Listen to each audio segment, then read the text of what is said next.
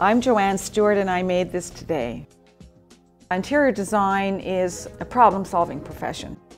We learn methods to solve problems, lighting and finishes and illustration and specifying product, designing spaces.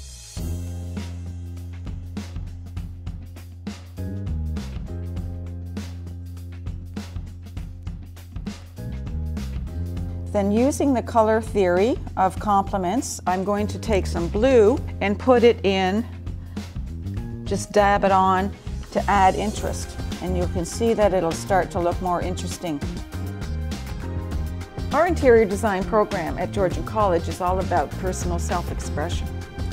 So we want each student to explore their own creative talents, which we all have.